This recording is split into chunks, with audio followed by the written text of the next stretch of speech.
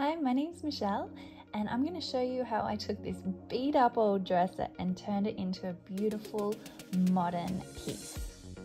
Now the front of these drawer fronts had a lot of scratches and I knew I'd have to fix that, and there was also some sticky residue left on the drawer fronts that I knew I'd have to get off. First thing I did was I went in with some crud cutter and gave it a really good clean, and then I rinsed it with just some clean water to get any residue off. I went in with my goof off to get off those sticky stickers that were stuck there, and I used a scraper as well to help me get them off.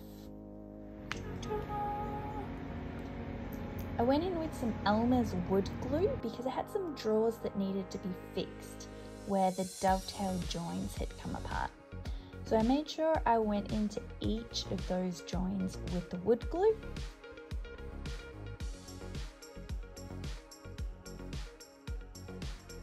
And then I stuck them together and used the good old hand hammer to get them in place, and I clamped them down. On the front of the drawers, I put a little piece of scrap wood between the drawer front and the clamp, just to make sure I didn't get any marks on the drawer front. And then I went in and wiped away any excess wood glue that I had, and I let these dry for 24 hours.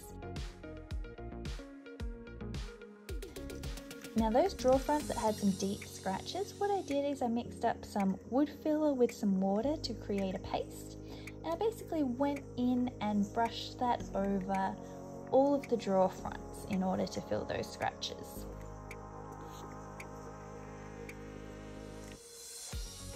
Once the wood filler was dry, I went in with 220 grit sandpaper and sand those drawer fronts down just to make sure there was no excess wood filler. I wanted to keep the top drawer natural wood. This is what it looked like after I'd sanded it down. And I went in with Minwax gel stain in walnut to give this a beautiful colour.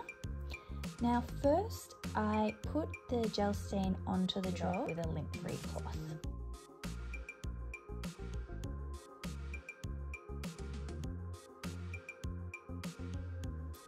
Now I left the gel stain on for 3 minutes and then came back and wiped it off.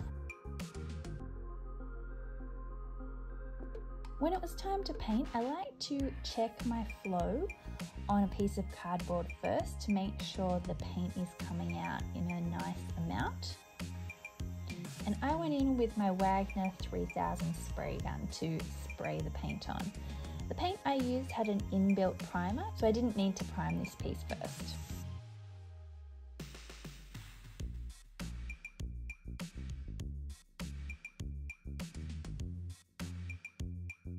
Before I sprayed the edges, I put some painter's tape down on the drawer glides, because if you get excess paint on the drawer glides, sometimes it can make it harder for the drawers to slide in and out.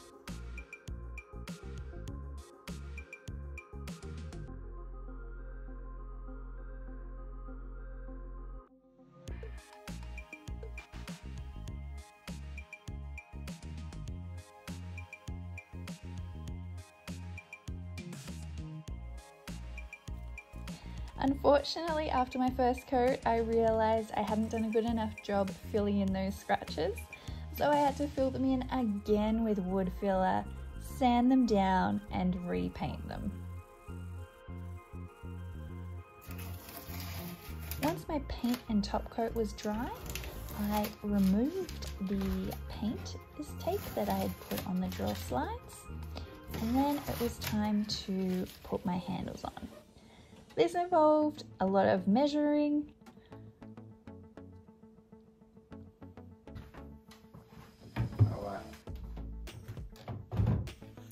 Okay, so the issue is, because this has the hangover lip, I can't put it center, because then this lip will hang down a little bit further. Does that make sense? Yeah. So slightly above the center? Yeah, so does that look okay, or does it look too high? No, that looks good. Alright, so it's basically like a little bit more than a centimetre above where the center is. Yeah, that looks good. Okay. Glad to be of help. Goody. Yeah. And boy, did these handles give me a run for my money. They were a lot harder to put on than I thought they were going to be.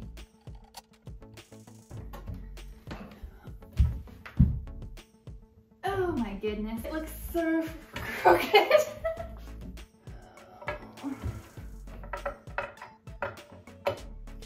How did that happen?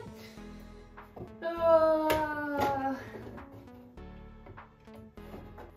Alright, we will come back to that one.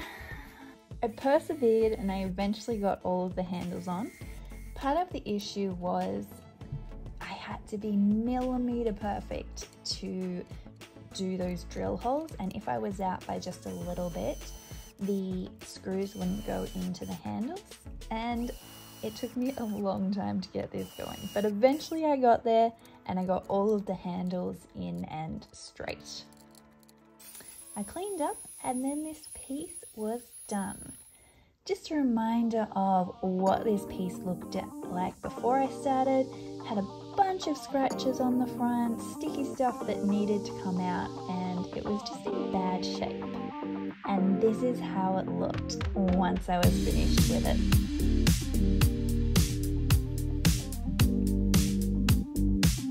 If you've enjoyed this video, please consider subscribing and liking down below. It really helps me out in making more of these videos.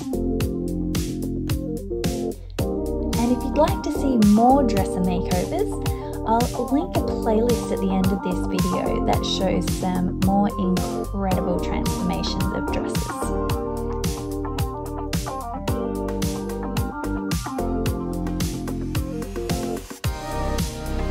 Thanks for watching, and I'll see you in the next video.